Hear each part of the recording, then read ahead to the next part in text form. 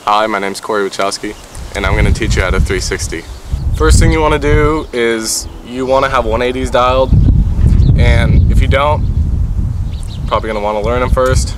Second, you're probably going to want to get them off stuff, or flat if you're more comfortable, if you can just spin faster. When you start doing it off stuff though, you're going to want to spin a little bit slower so you don't over rotate, because you have more time to 360.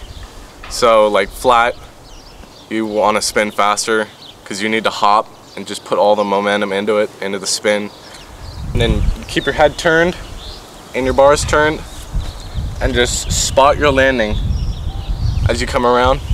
Common problem that people have is when they're doing it flat or just off a curb or something is they'll tire tap, and like a main reason to fix that is when you hop and right around when you get to 180, you bring your back end up like a bunny hop, and that'll probably get you the rest of the way around.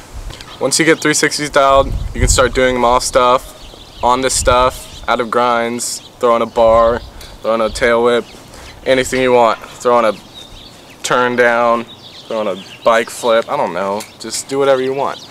But they're a good trick to have, and they're one of my favorites in my opinion, so have fun with them. Shit, As you come around, spot where you're gonna land, and then